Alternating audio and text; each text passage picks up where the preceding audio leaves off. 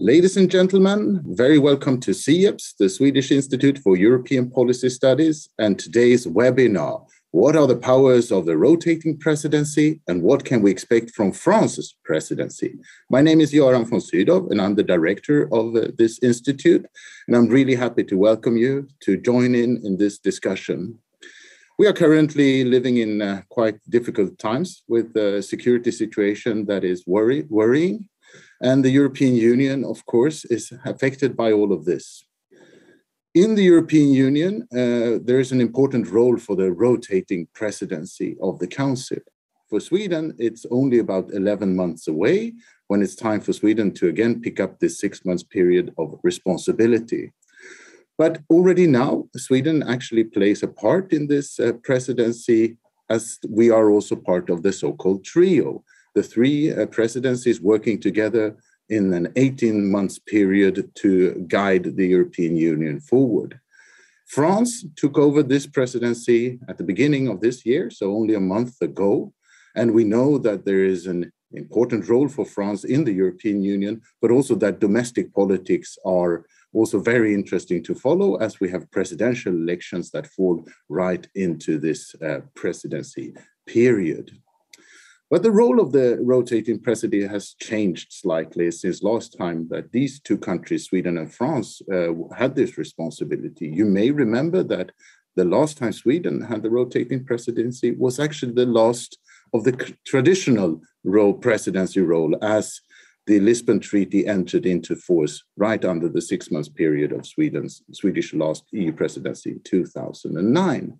Since then, a few institutional changes has appeared, but nevertheless, there is an important role still to play for the EU presidencies and the rotating ones.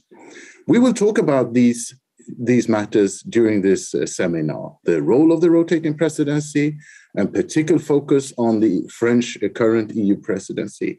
And to our help, I'm really happy that we have 4 excellent speakers that will each present some of their findings and thoughts on these matters. And I will present them as I also introduce the structure of this webinar. First, we will listen to Ambassador of France to Stockholm, Etienne de Gonville. He will outline the general program of the French EU presidency that is right now underway. After his presentation, we will hear a presentation of a new European policy analysis issued at SIEPS. And this one is written by Associate Professor Olivier Rosenberg. He's Associate Professor at the Sciences Po in Paris, and he has written this interesting preview or discussing the setting and the role of the French EU presidency with the title, A Political Presidency, the 2022 French Presidency of the Council of the European Union. You can, of course, find this analysis to download it on our website. After this, we will turn to the more general role of the EU presidency and listen to a presentation of another paper that we have just published at SIEPS. It's written by Auste Vasmonite, and it has the title, Entrepreneurs of Compromise, ? The Rotating Presidency of the Council of the EU after Lisbon. And that will provide a general view on the roles and the functions of the rotating presidency. And last but certainly not least, Eva Sjögren. She is the Director General of EU Affairs at the Prime Minister's Office in Sweden. And she will make comments on all of these discussions we've had, but also perhaps give us a little bit of a view towards the Swedish EU presidency as she is currently very much involved in these preparations. Eva has a long experience working on EU matters in Swedish ministries, both in Stockholm and in Brussels. And in this context, we should also mention that she has been the director of SIEPS. So welcome to you all. I'm very much looking forward to discussing these matters with you. Once the presentations are over, we will also have a panel discussion among us. To those of you following this live stream, we don't have a Q&A function, but please do not hesitate to contact SIEPS in whichever way you find possible, and we like to hear your views on these matters that we talk about during this seminar. Now, without further ado, it's my great pleasure to welcome Ambassador Etienne de Gonville, and I will now hand over to you to give your presentation. Thank you very much, Yaron, and thanks to SIEPS for the opportunity this morning to discuss our own experience as we start this EU presidency of the Council of Ministers. And thank you for the interesting panel that you've assembled this morning.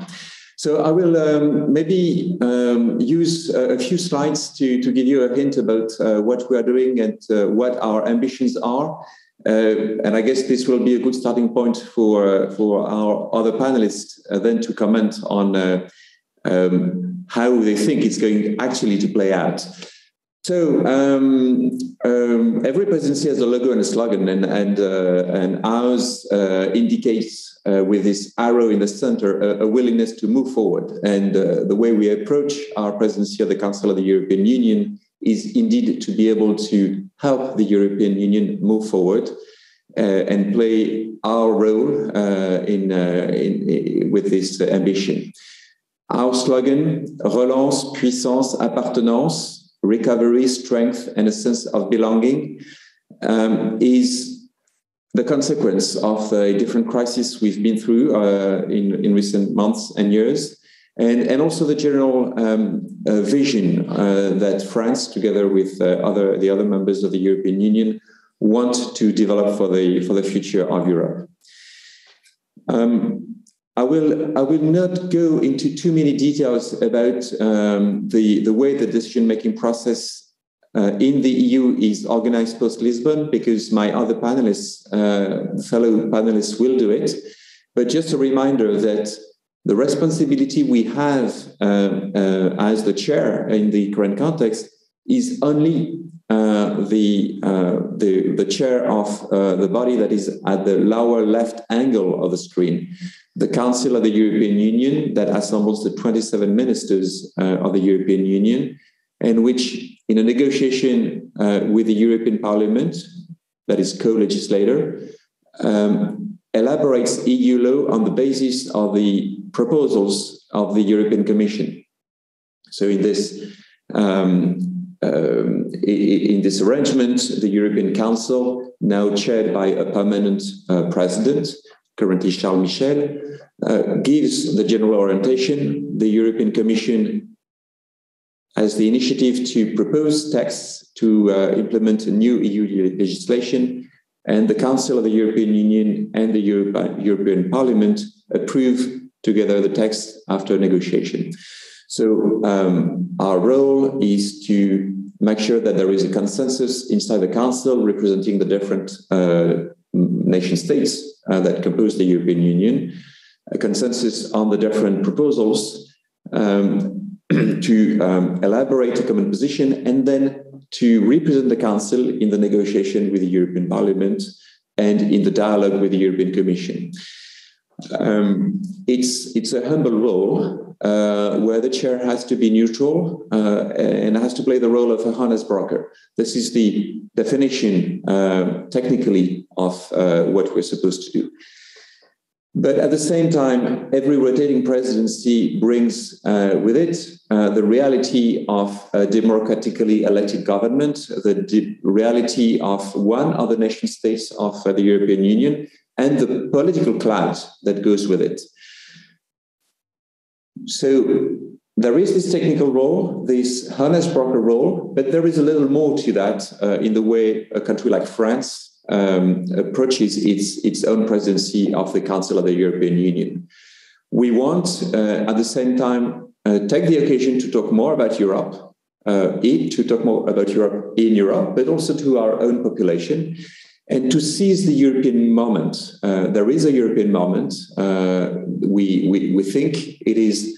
It gives us opportunities to move Europe forward, to give it new ambitions, and to move towards what President Macron defined in his different interventions at the opening of this presidency, to move towards a Europe that is seen as one of the world powers, that is sovereign, that is free of its choices and master of its destiny. Of course, something that cannot be achieved only during the 6 months of the EU presidency, but that gives a compass, an orientation, a sense of movement to what we want to do. We're not doing it alone. and you've already introduced that. We are now under the Lisbon arrangement in a trio of 3 successive presidencies, which gives us some perspective and some continuity in the work that we are doing. We're doing it, of course, with the Czech Republic and Sweden, and Eva will be able to elaborate on that later on. We're doing it all over France. It was a conscious decision to take Europe closer to our citizens and to make sure that the different meetings of the presidency would take place in as many towns as possible in France. And you can see that we have more or less covered the whole territory. That is going to be a Tour de France of Europe on the occasion of this presidency. So, as I said, we're going to talk more about Europe in Europe, but also in France, and bringing closer to the citizens. What are we going to do in this presidency? We have a lot of ambitions, but they do not come out of nowhere. They are the results of the priorities that were set by the European Council, and also of what was on the table of the Commission when we started our presidency, and what is now in the program of the trio that we formed with the Czech Republic and Sweden. So that there are no surprises in what we're doing. It is in tune with the priorities that we have defined together in this European moment, and that we've made sure, thanks to the work program of the trio, that the work that we are initiating will be continued by the Czech Republic and Sweden. First of the 3 priorities that we have defined: a more sovereign Europe. A Europe that is respected and that is master of its destiny. And it starts with concrete measures to take back control of our borders. Don't want to take a slogan that has been used by others, but in a sense, it's the idea. Making sure that the external borders of Europe are indeed under our control, that we are not just the victims of external crises, external migration crises that come to us, and that we have taken all of the lessons of the crisis of 2015. So we have Migration and Asylum Pact to negotiate, on which we are trying to find new methods to overcome current blockades. We also want to make the Schengen zone more robust, to update the Schengen code, and to make it more political, to make sure that we have a political body that discusses the rules in the Schengen area, just as we have one in the Eurozone with the finance ministers. The intuition here is that freedom of movement inside the European Union will not be preserved in the future, will not be sustainable if we do not have a more robust control of our external border. Then we also define a more sovereign Europe by its ability to bring prosperity and stability to its neighborhood. And of course, we are investing a lot in the management of the current crisis between Russia and Ukraine, or Russia and Europe more globally. But we are going also to put some effort in the New Deal between the European Union and Africa, with an EU / African Union summit mid-February in France. And another summit in June on the Balkans. Third leg of this more sovereign Europe is security and defense, with in particular the negotiation of the strategic compass, which we hope will be ready by the European Council of March. Second priority, a new European growth model. The general idea is to make sure that the recovery we are experiencing now post-COVID is going to be continued in the future with a sustainable trend of growth for our economies, given that at the same time we had already initiated the green and the digital transitions. So we have to work on those two dimensions of the development of our economies, how to preserve a high degree of macroeconomic stability so that we do not experience more shocks in this post-COVID period, and at the same time, how to accompany the transitions.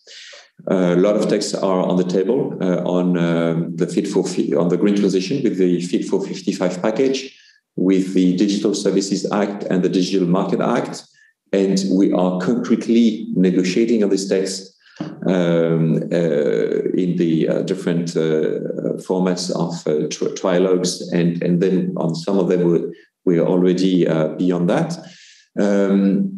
But we will also have to discuss, maybe without taking any decisions at this point, the new type of rules we will want for the future to accompany the development of the European economies.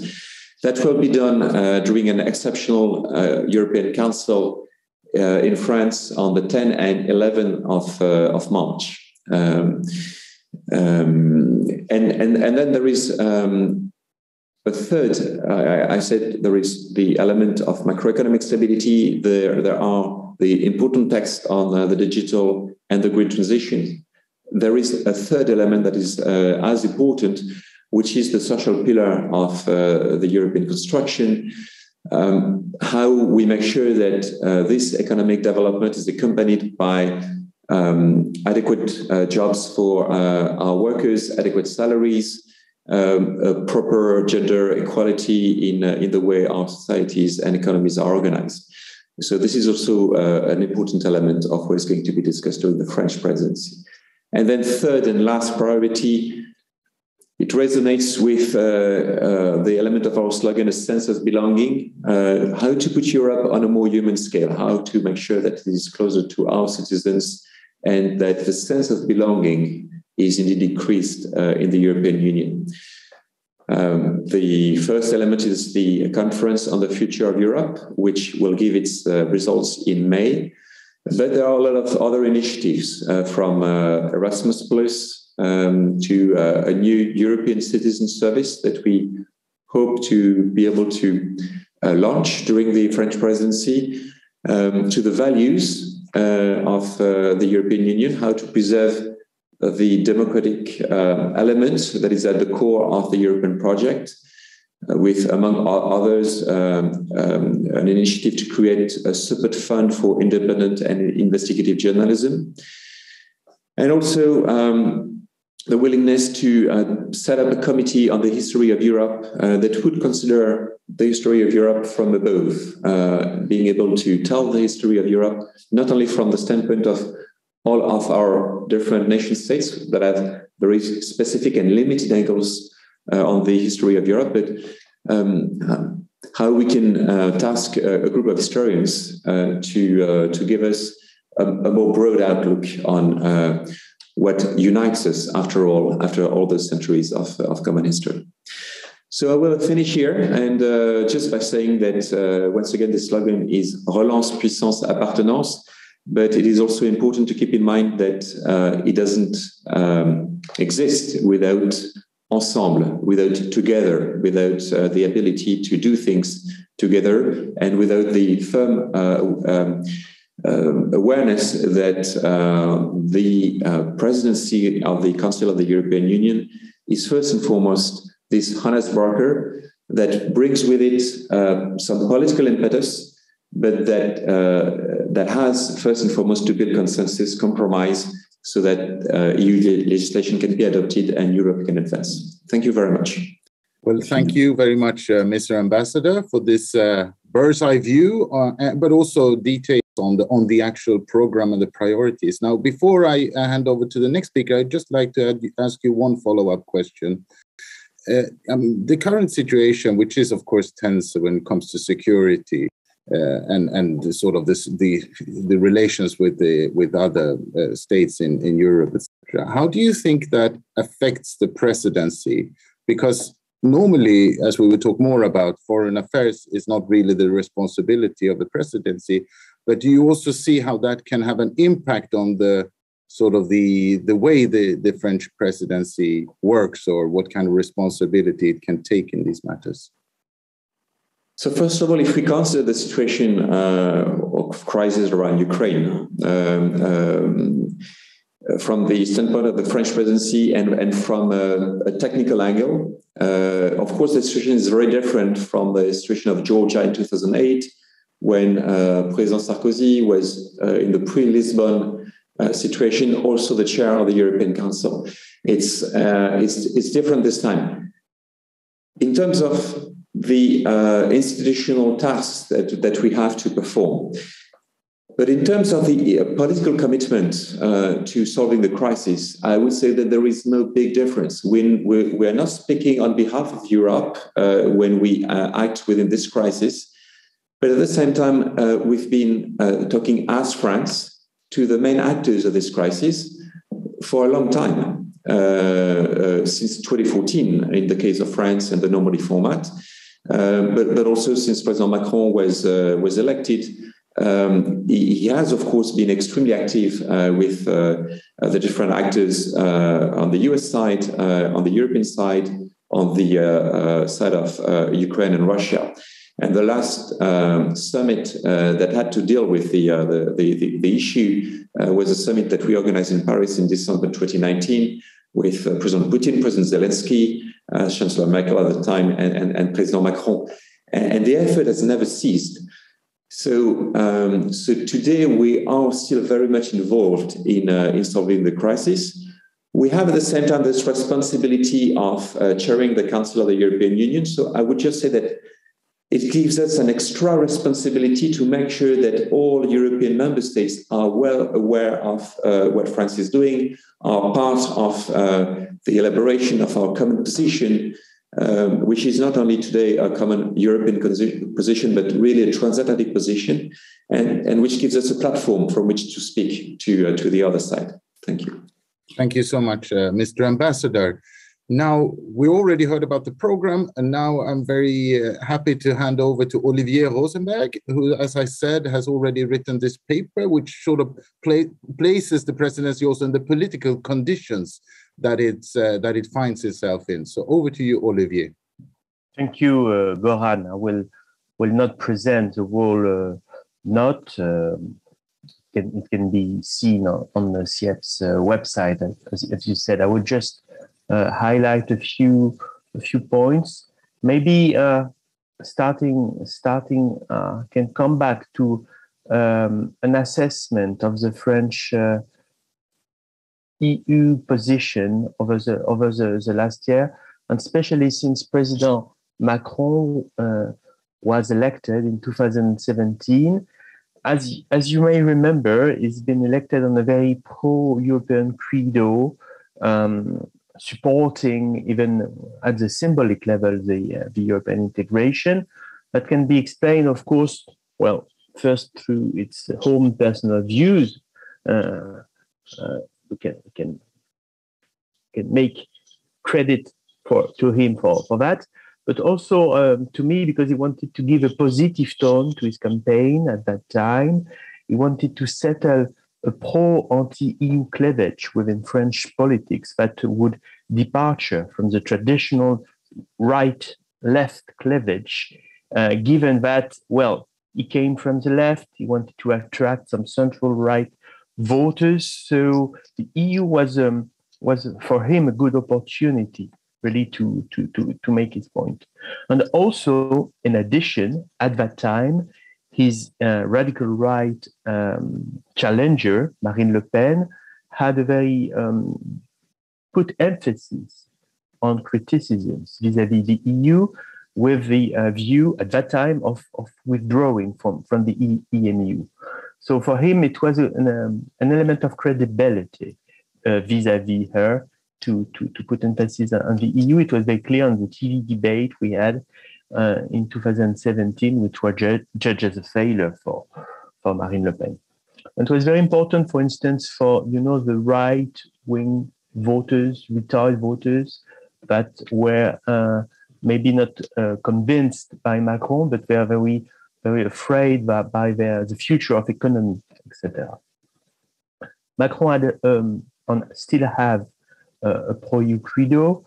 He also has a clear strategy on the EU at that time. That's very striking with 3 points. First, he wanted to limit public spending in order for France to restore its credibility. It was very important. That's a lesson he had learned from his previous position as an advisor and then minister to President Hollande. Second, he proposed a reform, an ambitious reform of the EMU governance, especially with a dedicated budget for the Eurozone. And third, in addition, he made at the beginning of his term what we can call a firework of proposals, more than 50, not 15, 50 proposals, and famously in his speech he made in La Sorbonne at the beginning of his terms. So in the note, I try to assess this policy 5 years after the beginning of the term of Macron. What's very striking is that, to sum it up, Macron experienced initially several failures on EU files, and little by little, up to nowadays, these failures turn out to be more successful or to be less obvious. Let me take 3 points to make my point. First, regarding the respect of the public spending deficit rules, well, it should be said that Macron was not successful to implement his strategy, not only because of the COVID, as that we have all known, but even before, with the yellow vest crisis that made him hard to comply with the deficit objectives. And you can see in the note the trends regarding the public deficit, and you see that even in 2019, the deficit started to increase again. But there is a but, which is the fact that nowadays these frugal views that were at the base of Macron's strategy have lost ground with the COVID, of course, but with also the evolution of domestic political situation, be it in Germany with the new coalition, or be it in the Netherlands, to give two important examples, with the new platform of the Prime Minister. So this is for the EMU rules. If we consider the macro capacity of the EU, well, Macron tried to sell to Chancellor Merkel for 2 years reform of EMU governance, and he found skepticism, to say the less, on the part of Germany that were reluctant to implement it. But as we all know, during the COVID crisis, Chancellor Merkel turned a view on accepted or developed the next generation EU agenda. There have been books nowadays to explain the shift of Merkel, and there are many considerations for this shift. But I do believe, I'm not alone, that Macron push over the previous years for 3 years on a greater macroeconomic capacity for the EU played a key role in the evolution of Merkel, which by the way says a lot on the influence of France nowadays, which is, sorry to say it, not the number one, but the number two in terms of influence in the EU, but which can play a role in terms of agenda setting. Last element of assessments regarding politics in Brussels. It's very striking that there had been initially some difficulties for Macron. He had these ambitions to renew the political game, and well, it didn't work, and the political game is still remain unchanged. Sorry, there have been, if you do remember, some periods of tensions with the EP, between the EP and France during the last European elections, when France was again the Spitzenkandidat, when the French commissioner were rejected. But again, there is a but. If we now look at the key decision makers at the EU level, there are some French personality in good positions, and also at the head of EU institutions, if we can say so, pro-French leader. Let me say one word now there about the timing of the French presidency, to come back more directly on the French presidency. A paradox here again, with the fact that there is a window of opportunity at the EU level, as never over the last years, with the closeness of France with this new German coalition. Well, we don't know yet exactly what the EU policy will be, but it can be said, broadly speaking, that there is some proximity, some closeness between France and Germany, and especially good relations nowadays with Italy. We are also in the middle of the EU term, or close to the middle, with future presidencies, which is good in terms of delivering decisions. EU actors know that it's now that they should adopt key files. Before it was too early, after it will be too late. So it's really the money time, as we said in basketball. Also, maybe it can be said that there is a bit less populist pressure over many European countries than, let's say, 3 or 4 years ago. It's not easy to judge them. Populists are here in domestic politics for a long time. They will not leave like that. But maybe the pressure is a bit less important, as we can see with the trends in Germany, for instance. Regarding domestic affairs, of course, there is a strong politicization of EU issues to be expected, with the double electoral context of the presidential election in April and of the parliament election in June. So there will not only be just one election, but two elections. It means that there will be a shorter time for the involvement of the officials, of the ministers, of Macron. But I strongly believe that bureaucracy will continue to act on day-to-day file, that they have strong capacity to do it, clear instructions on how to proceed. Donc therefore, I'm not afraid of a lock or a blocking of the EU due to this electoral context. Yet, it can be expected regarding French politics that the EU issues will be used. It will be used by the majority, by the incumbent presidents, with some elements like the tendency to have a bombast aspect in the objectives. We'll come back to that.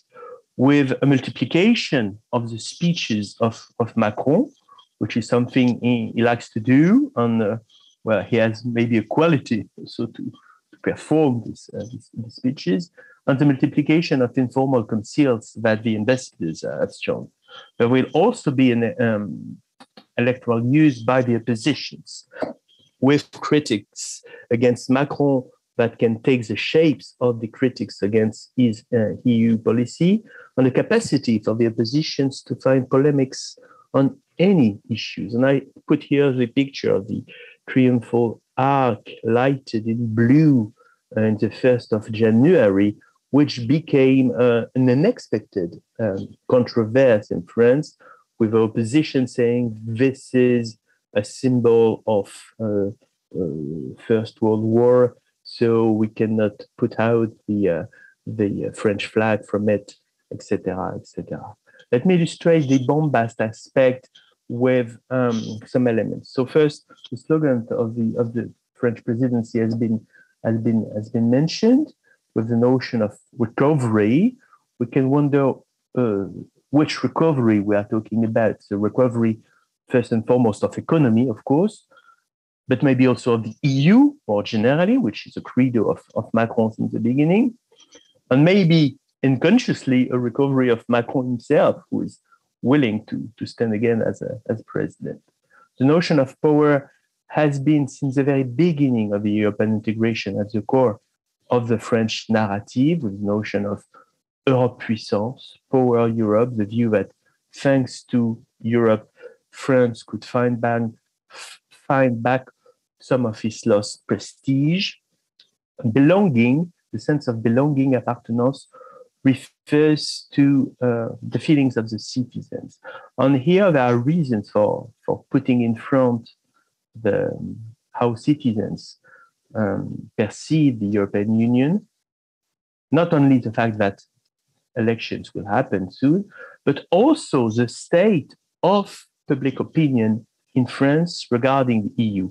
And I put in the note this table from the famous Eurobarometer survey, where you can see that the share of French citizens who have a negative views of the EU, 22%, is above the EU average.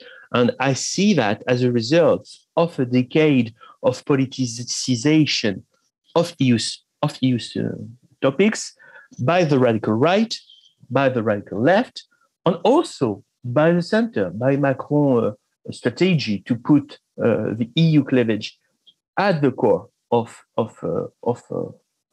politics. So regarding the bombast, as promised, I took that from the official press pack of the French presidency. It's in French, but I can bring you some elements of translation on some of the priorities of the French presidency: a new model for growth or on investment, promotion of European values, promotion of protection of youth, the notion of culture, the significance of health. So there is this strong ambition, which has to do with maybe the general relation of France with the EU, but also with the electoral context for sure. And you've seen the map with a large number of meetings. I think I should not be too long again, so I will not develop the agenda of the presidency as it has been relevantly done by the ambassador. It's striking to see that there is a mix of short-term files on long-term issues related to democracy, to economy, and to geopolitics, and vital files, long-term files. Just so to conclude, there is a paradox on the fact that at the policy level there is a forcible presidency. We know which files are within the pipeline. We know which issues, long-term issues, will be addressed on economy and democracy. And we have experienced talented senior bureaucrats at work, which for sure will deliver compromises on key issues. So there is a forcible path in that sense, but two uncertainties. First, an uncertainty regarding ongoing events at the EU and world level, as been the case during the previous French presidency of 2008, with three crises at that time. And now we know that any event could happen and could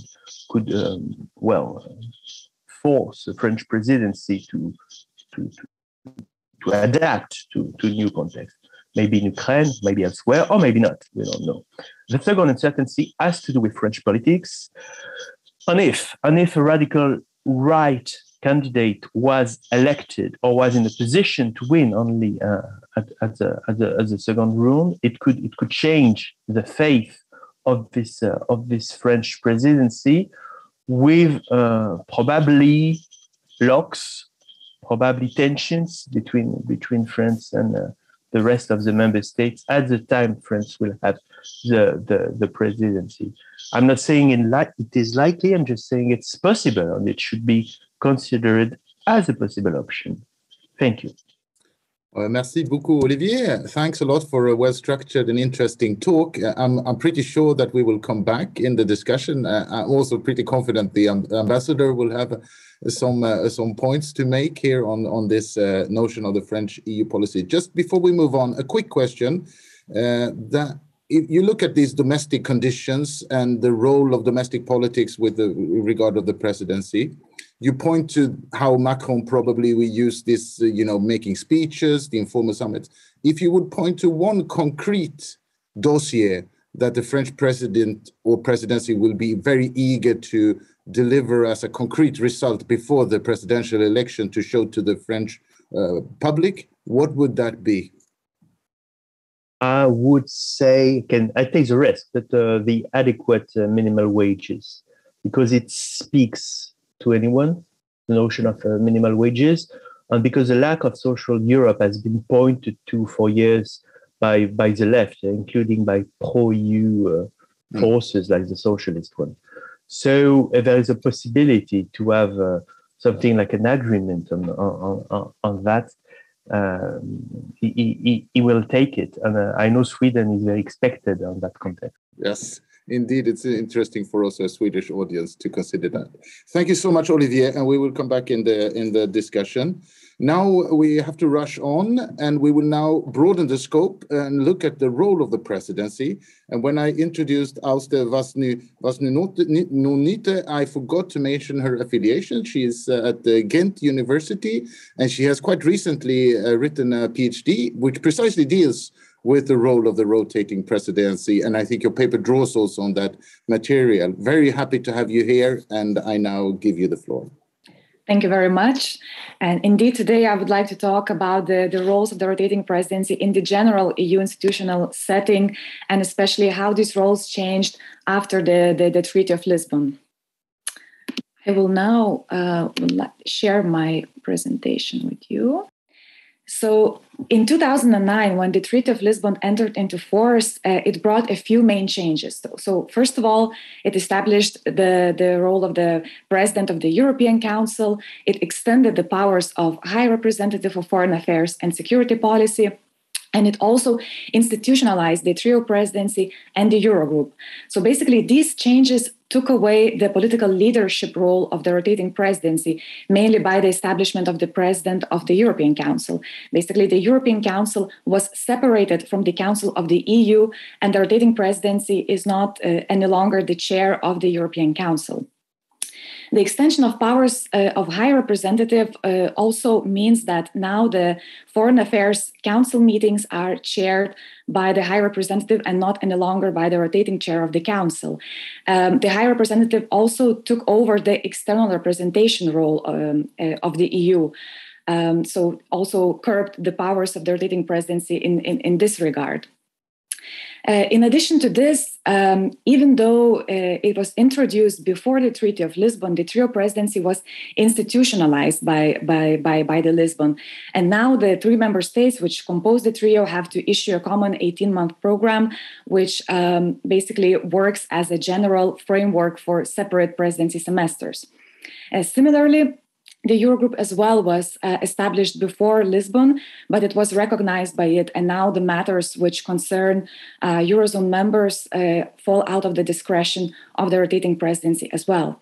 So basically, with the Treaty of Lisbon, the presidency retained more administrative roles. So it is a manager of the council meetings, it is a mediator during the negotiations, and it also represents the Council vis-à-vis the European Commission and the European Parliament.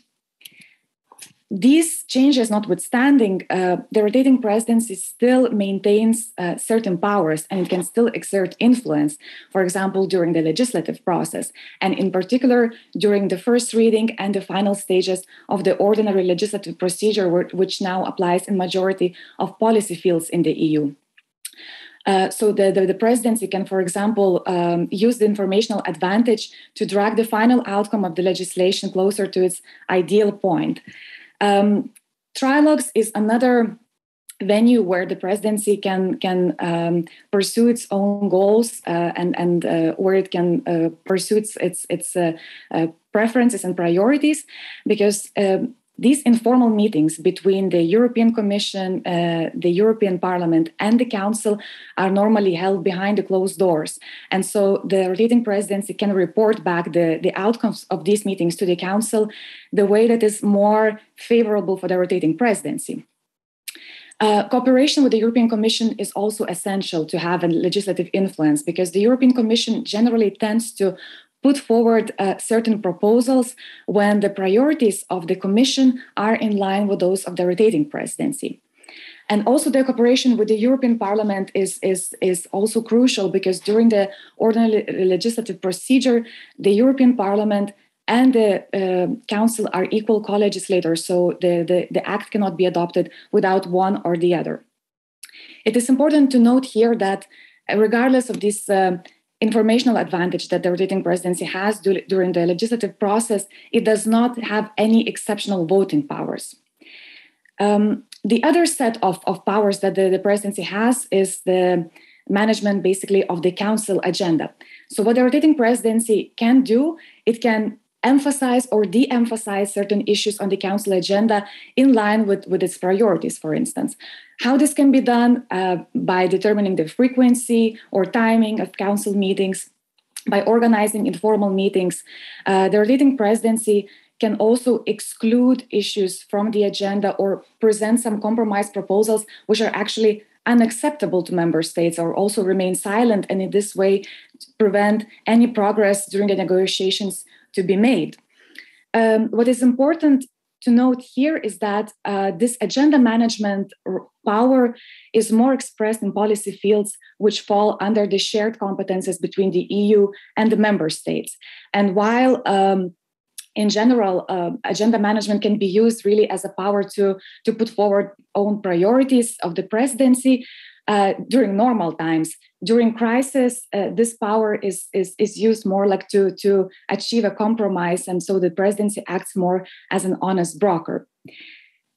In fact, crisis management is not officially recognized as a responsibility of the presidency. But if we think about it, since 2009, majority of rotating presidencies, in one way or the other, had to deal with crisis. In my analysis, I look at two cases. So migration crisis in 2015, where I compare Latvian and Luxembourgish presidencies, and also the COVID pandemic in 2020, where I compare Croatian and German presidencies. What can be summarized of this whole analysis is that basically factors which facilitate the rotating presidency in responding to crisis is, first of all, having experience in holding the rotating presidency, also adequate administrative resources, because, of course, unexpected events, they force the member state to shift attention and resources from their prioritized topics to the emerging ones. Flexibility is also crucial here, as well as good relationship with the European Commission. The rotating presidency as such does not really take the leadership in crisis management. The leadership role is normally taken by the European Council, then followed up by the European Commission. The rotating presidency during crisis acts more as an entrepreneur of compromise, meaning that when the time comes to actually take certain decisions and to adopt the legislation, the rotating presidency tries to achieve as quick as possible a common decision and to reach a compromise. What are the main means for this is these are the same ones, basically determining the frequency and timing of formal or informal meetings.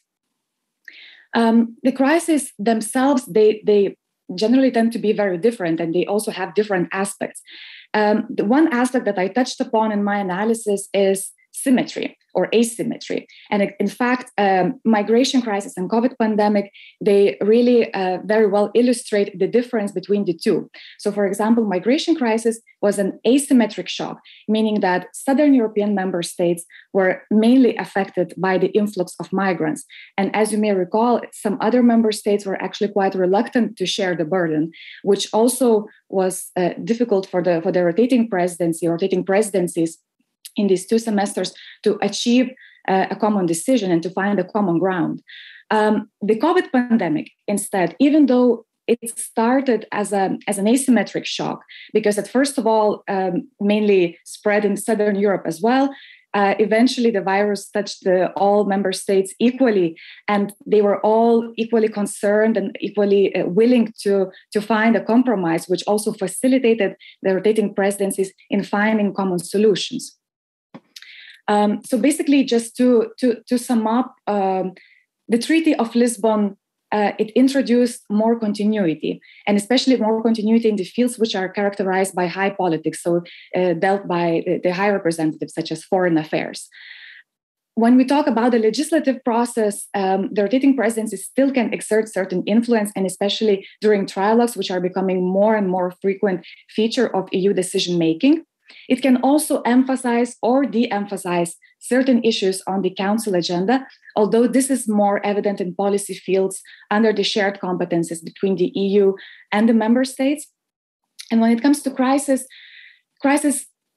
in a way present a burden because member states may need to shift their attention from prioritized topics to some emerging topics, and therefore they cannot really pursue their own goals. But at the same time, crisis also provide an opportunity to act as an honest broker, to act as an efficient manager. And symmetric crisis in particular, they provide more opportunities for the rotating presidency to act as entrepreneur of compromise compared to the asymmetric ones. So thank you very much for this. Thank you, Auster, for this extremely efficient and clear presentation. Like I've done with the other speakers, I'd like to just add one follow-up question. One thing that is often discussed when it comes to the country holding the presidency, it's the size of the country, small versus big countries. From your research, what would you say, is there a tangible difference of the conditions, whether one is from a smaller state or from a bigger member state? Perhaps the main difference, which can also impact the performance of the presidency, can be the resources that it can attach to the presidency. New member states, relatively new member states, and small member states often have way less resources, and this can also be in a way a burden, especially if the member state if the presidency needs to deal with crisis. This can be problematic. So bigger member states, in fact, have more resources, and this can be a great facilitator. In terms of the general roles, probably not so much, except for the fact that when we talk about France, it has generally more weight overall in Europe. But in terms of official institutional roles, this is probably not exactly what should determine the performance. As my analysis show, that even smaller member states can be very effective, very, very efficient managers. Well, thank you so much. And that provides, of course, the perfect way over to when I am handing over now to Eva Sjögren, who I know has been working during the two previous presidencies that Sweden has held in 2001, 2009, and therefore have some significant experience. And we are very much looking forward to hearing your comments, reflections on what we've heard, but also perhaps looking a little bit to the future. Over to you, Eva. Thank you so much, Göran and CEPS, for organizing this webinar, a very timely topic, I have to say. And also thanks to Auster and Olivier for your interesting presentations and papers, and also to you at the end. And I would like to also say thanks for the excellent cooperation within the trio, of course. And it's interesting to see it now starts. But also spring 2023 actually getting closer. This is something I experience every day in office. And it is, as you know, Sweden's third presidency since we became a member of the Union. And I would like to use my intervention here to make a few reflections what the presidency means for a country of the size of Sweden. And I am personally a very strong advocate of the rotating presidency.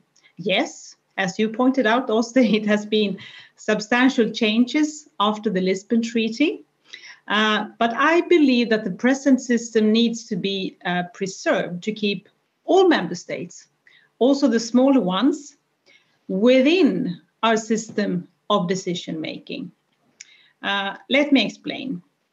Looking back to our first presidency in 2001, it was very different. It was a different era. EU 15, one could actually calculate qualified majority when sitting in council in your head. Now you need an app, otherwise it's impossible. Well, some people might, but I cannot. But it was a true eye-opener for all of us civil servants, but also for Swedish politicians, I imagine, working during this time. I was at the Perm Rep in 2001 in Brussels, and it was actually fascinating. And I think this was not only because I was young, but it was fascinating to see how the council actually worked from within. The role of the council secretariat, how the commission really functioned, and how discussions with the European Parliament really worked. This is, I mean, for an older member states, this is of course everyday life, but for new ones, as we were in 2001, this was extremely important. Another eye-opener, I think, is the other member states.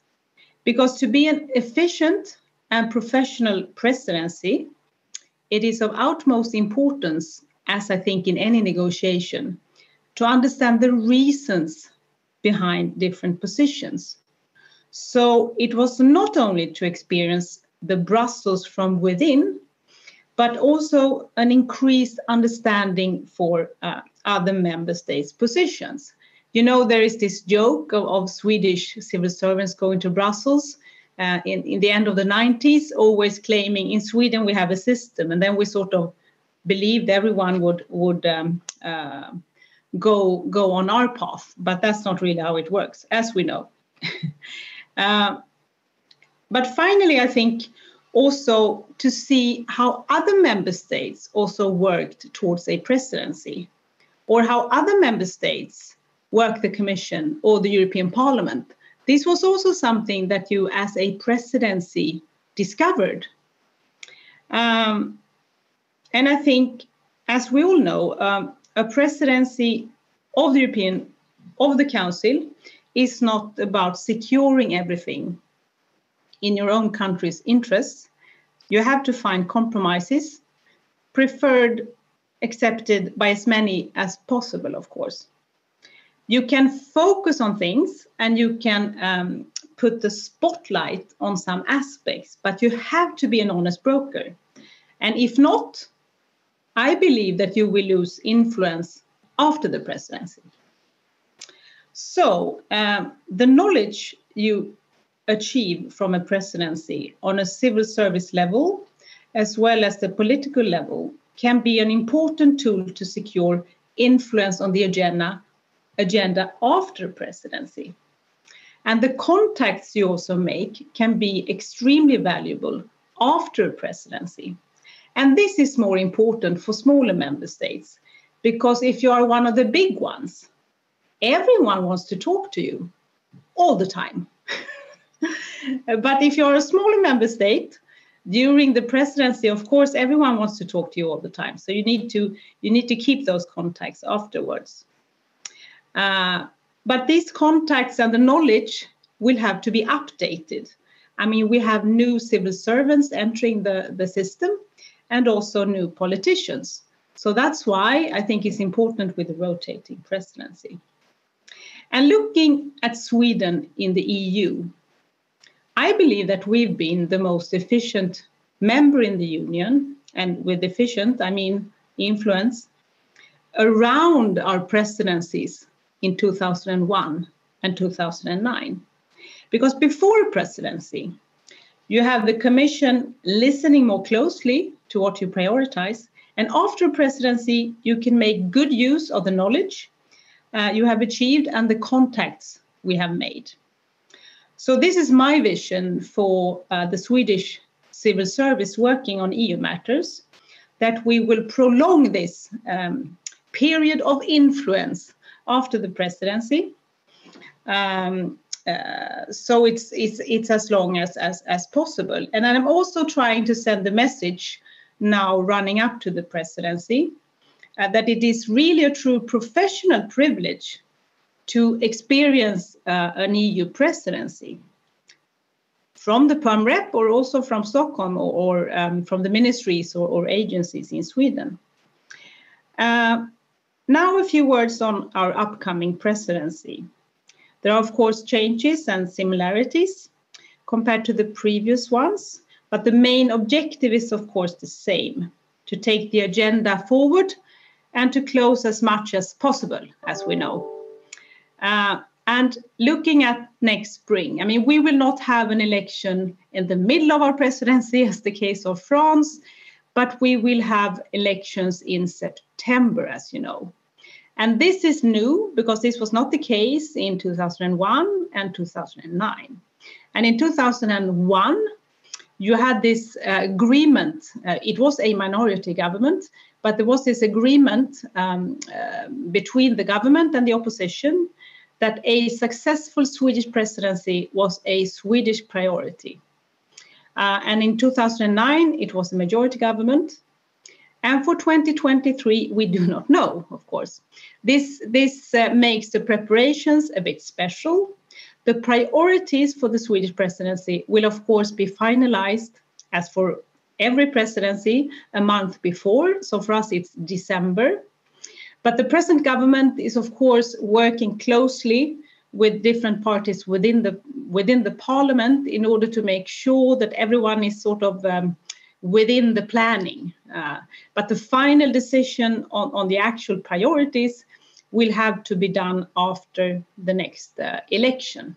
So, and of course, it depends on how much France and the Czech Republic will be able to finalize, of course. But I think one can say quite sure that we are moving towards the end of the legislative period. So we believe we will have quite a lot on our plate. And I think we will have a lot of dossiers in trialogues with the European Parliament. Look at this huge climate package, the Fit for 55. I think is the largest legislative package any commission has put on the Council agenda and the European Parliament ever, actually. And the whole migration, just to mention a few. And we also have to prepare for the unexpected, as we've also heard about. And COVID is a constant reminder, of course. We had our share of crisis in 2001 and 2009. Different magnitude, of course. 2001, we had this foot and mouth disease. I don't know if you remember, in the UK. But it was actually a crisis with quite political, substantial effects.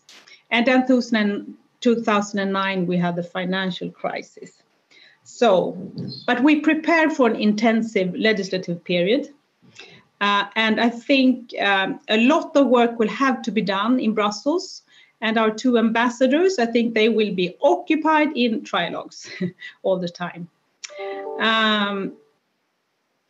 A comment on the importance of the presidency also after the Lisbon Treaty. I've already talked about the importance for a smaller member state, talking about contacts and experience. But that even if the responsibility when it comes to the foreign policy and European Council has changed, as you also pointed out, the number of areas with co-decision has been increased substantially. And I think the role of the presidency in negotiating with the European Parliament cannot and should not be underestimated. And I think we believe that this role needs to be highlighted and thoroughly discussed between member states, because we are in the hands of the presidency, making sure that the Council position is duly defended when negotiating with the European Parliament.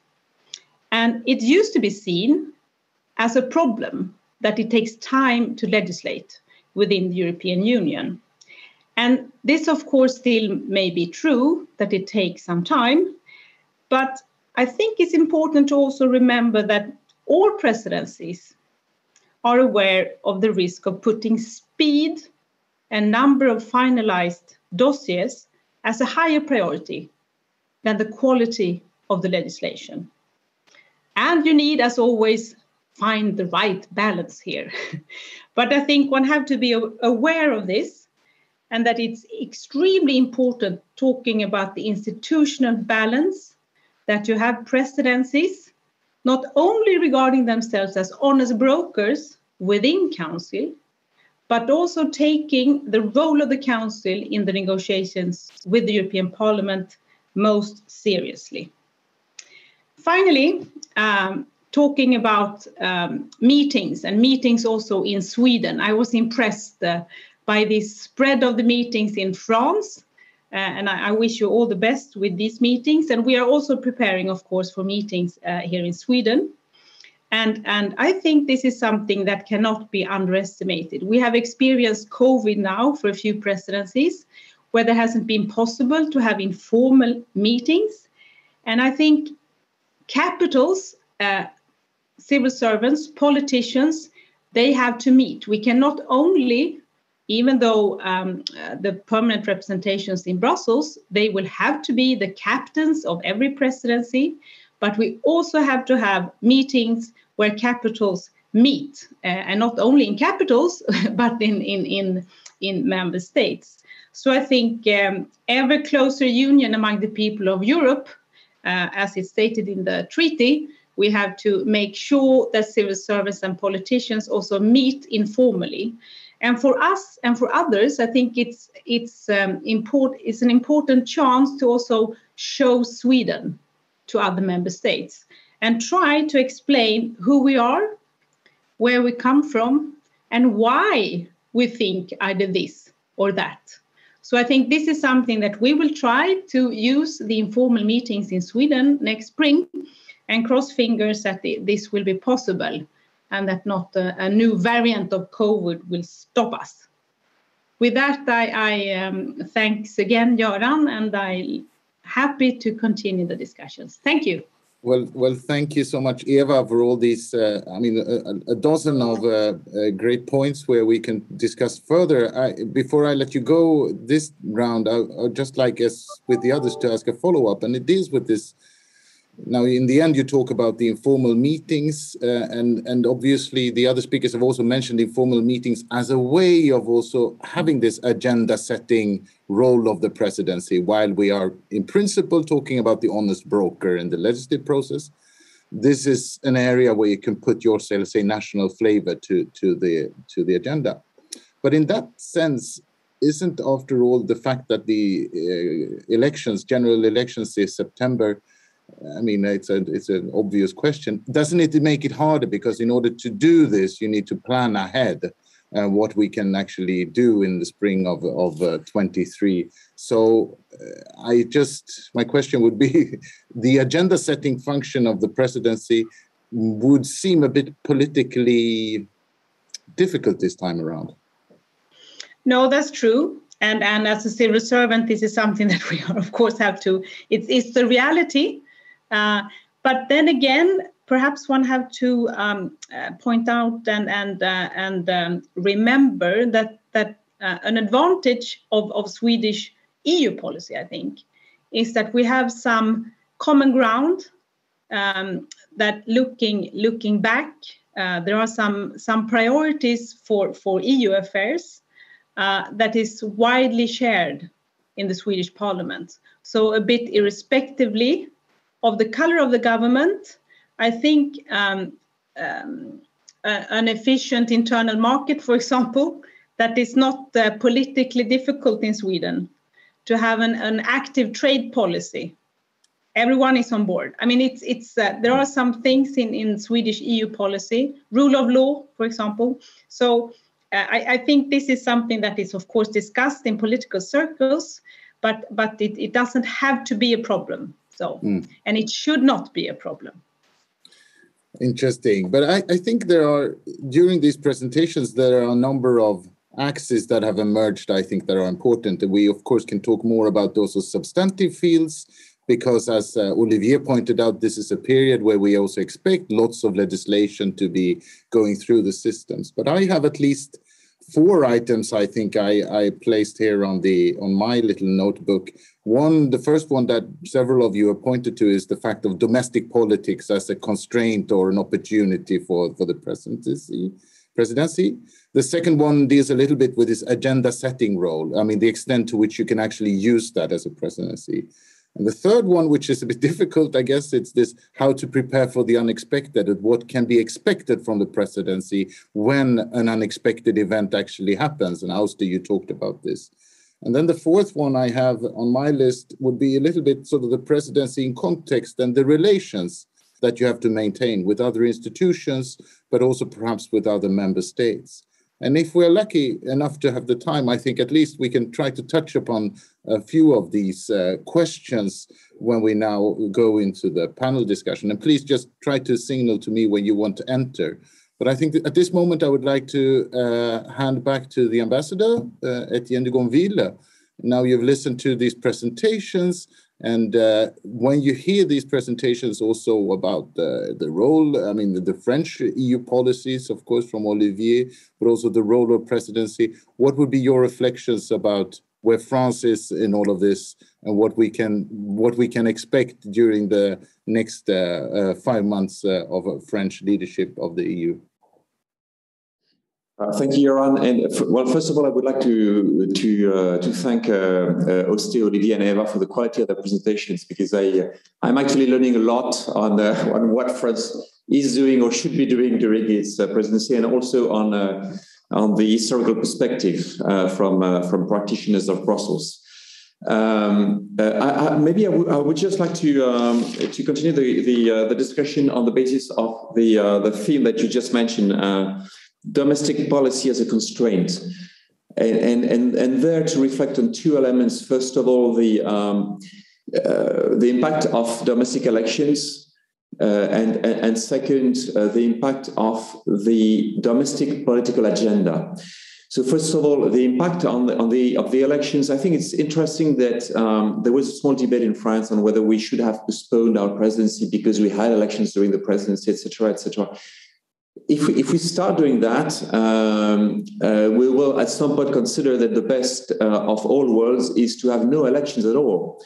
And that, of course, would be a major damage to our democratic identity. So elections are a reality of what we are, and we just have to live with it, even if those intervene during a presidency or just before a presidency, because as Eva pointed out, Sweden is in no better position regarding its own democratic process. It has an impact on the way we are going to handle those two presidencies, the French one and the Swedish one. But it's just the way our life is organized, and we can perfectly live with it. It will have a small impact in the way the French presidency is organized in a logistical manner. We have to concentrate most of the ministerial meetings during the first half of the presidency. But the presidency is not stopping because of the elections. It will go indeed until the end of June. And on the substance, we have anyway the program of work of the trio of the presidency. So there will be a continuity whether or not there are elections. Last point, will we have a major change of political orientation after the elections? Well, I don't know, and I cannot comment on that. I would just refer you to the paper of Olivier, who at some point points out the fact that since 1957, there has been a remarkable continuity in the way France has contributed to the European Union construction. So that's for the first part, our democratic processes. Then the influence of the domestic agenda on the way we structure our presidency. I think, as Oste pointed out in a research, the agenda setting in the post-Lisbon configuration is quite limited for the presidency. We have some margin of maneuver. We can put some political impetus on some aspects, and this is definitely what we're doing. We're using our political capital to make Europe go forward. But at the same time, this agenda is heavily determined by the priorities that have been set up by the European Council, by what the Commission has been doing, and by what we think we can achieve during the trio. I would, however, react on one of the mentions that Olivier made of the strength element in the French priorities. I think Olivier said that by this slogan of strength, France is usually trying to find back some of its lost prestige. I would question that in the current state of the European construction. First of all, because I don't know what lost prestige we're talking about. I do acknowledge that in French politics, it is sometimes a recurring theme. But what are we talking about? Are we talking about the time when we had a colonial empire? Are we talking about the time before our defeat in 1940? Are we talking about the time before our defeat in 1870 against Prussia? Are we talking about the time of the First Empire, the time of Louis XIV? We've had so many ups and downs in our history that no one actually knows what we're talking about. And really, for our the French decision makers or politicians who are looking forward and not backwards, it is not really about France finding back its lost prestige or finding its own national strength through some kind of EU leadership. It is really about us being stronger together as a bloc, as the European Union. And the discussion we are having today about a more geopolitical Europe is not about France being stronger or Germany being stronger or Sweden for that matter, because you also had an empire in Sweden. It's about us as Europeans being stronger in front of or in the context of a geopolitical order which is more aggressive, which exercises more pressure on us, on which we against which we should be better prepared. So what we want to achieve as a presidency is making sure that the European Union is better prepared to face the unforeseen crisis of the future that you mentioned, Joran, that we are better prepared, stronger, more respected, and more in control of our future. Thanks. Well, thank you so much, Etienne. And I think this I hand over directly to Olivier, because I think obviously we should not talk about history or all this seminar, but indeed there is a concept here which has been discussed quite a lot about puissance, about the more powerful Europe, and could you perhaps engage then with what the ambassador said and go back to your point? What I mean I was a bit provocative saying that France wants to find back its lost empire through the EU. Still, I think there is something true on the universalistic conception of politics, of values that is at the heart of French political culture, in the choice for Europe. There is a follow-up with that trend. But I was actually a bit positive in my assessment in comparison, for instance, with British officials or British politicians. When I interview them, after a while, you understand that they have not fully accepted the fact that they are not anymore ruling the world in a way. It's been different for French elites because, well, they lost wars during the 20th century.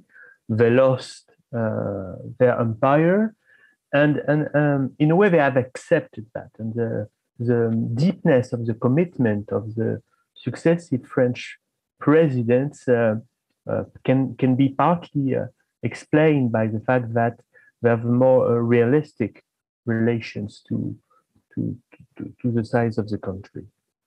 I'd like let's stop here as far as the debate. No, it's great. I mean, this is also a topic for at least one or two seminars in detail. But maybe if we go to contemporary politics, I would like to ask you, Olivier, one thing, because I know you follow also, of course, the French presidential elections. Now we talked quite a lot about how the French elections may impact the presidency. But what if we turn it around? So we know that we talked about the role, and for the head of government or state, there is not a particular role in the presidency, as we've discussed. But nevertheless, Emmanuel Macron is a very active European politician, for sure. Is there a risk that holding the presidency, being this active at the European stage, it may actually have a negative impact on his capacity to perform the presidential campaign, with lots of expectations of doing foreign policy? I mean, there are only a few months left for the campaign. So would that be a risk at all, do you think? No, I would not say that, because for the coming weeks, he's doing a bit of both. With the difficulty to departure the future candidate, is not candidate yet, from the president of the country holding the presidency of the Council of the EU. But well, we already have 1 month of presidency, so we can make some first preliminary observation. And what strikes me is that the timing plays a bit against Macron, not because he would be too busy with EU affairs, but because the time press, the media, the TV can devote to politics and to Macron is limited. It's 20 minutes out of a 30 minutes journal, for instance, TV journal. And when we have started to talk about a new issue related to radical left, the controversies on the COVID and the way the minister deal with it, well, at the end, they have a little time for EU affairs. And we've seen several informal councils, for instance, in January, that have been hardly mentioned within national press. So there was, as I said, the strategy of playing the EU for domestic political purpose, which is, as we say in French, de bonne guerre, so which makes sense that they use this card. But I suspect it will not play that much. It will not be that successful, because the media just does not have time to talk about EU issues now that is a focus on elections. Well, thank you. That's we will have all reasons to come back also to following the French political development, as it is really important for the EU as a whole. Now, turning a little bit again to the role of the presidency, I want to turn to you, Auste. You talk quite a lot about this, managing the unexpected and how the presidency plays a role. How does one prepare for that? And what would be your sort of advice for making a presidency successful in dealing with the unexpected?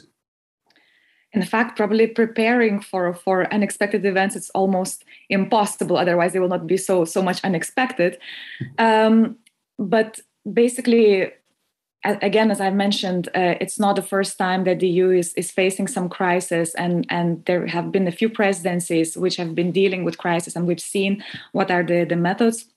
Most likely, first of all, once again, flexibility is really important.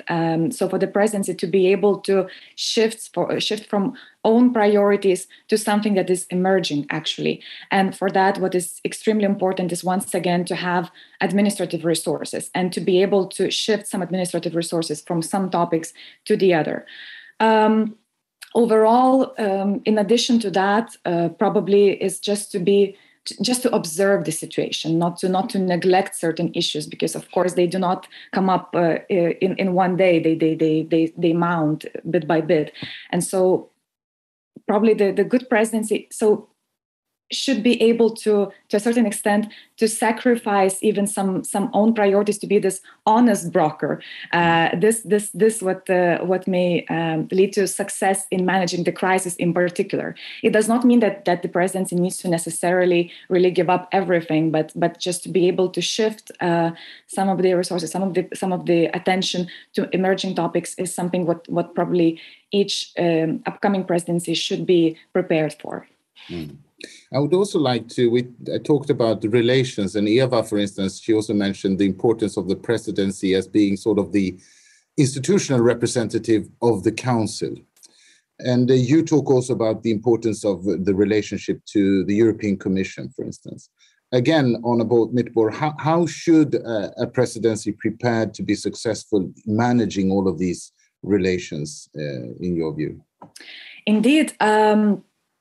It is quite important, I think, when the member state is preparing for the presidency semester, to actually look at the Commission's work program, to look at what are the priorities put forward by the Commission, and in fact try to align them, because this is what I also mentioned during my presentation. The Commission really tends to put forward the proposals when there is this alignment between the priorities of the Commission and of the presidency. So when there is actually a a chance that the legislation can be adopted, or at least a good progress could be made on that specific dossier.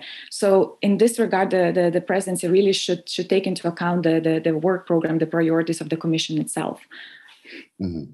Now, I have one question that I think at least I will pose to you, Auster, and also to Eva, if at all it's possible to answer. What should the presidency really avoid? What is the faux pas? What should one not do when holding the presidency? What do you say, Auster? Most likely, what the presidency should avoid is overall the focus on its priorities alone. So because indeed this rotating presidency semester is often seen as an opportunity once in a decade, even more than a decade. And actually every member state wants to somehow to show the country to Europe. However, I think it's extremely important to find this balance between those general EU priorities and those priorities of the member state in particular, and to try to try to find a compromise also during the negotiations and just to see a bigger picture, so to say. That would be my view. Yeah. Well, how about you, Eva? You've seen this, of course, from the inside over a number of decades and thought about these matters a lot. I totally agree. I think this is something that has to be avoided because people will remember. I mean, to pick a very specific national point and try to solve it at others' expense, this will not be forgotten easily. So this is something that every presidency, of course, should avoid. So I totally agree with you. Another thing is, of course, if there is a crisis, I think, which might feel a bit unfortunate, of course, but I think the judgment of a presidency afterwards will be solely on how did they manage that crisis, sort of. If there's not really a huge crisis, then we all know what will judge a presidency. I mean, is it easy to follow? I mean, the mechanics of it, and is one really an honest broker?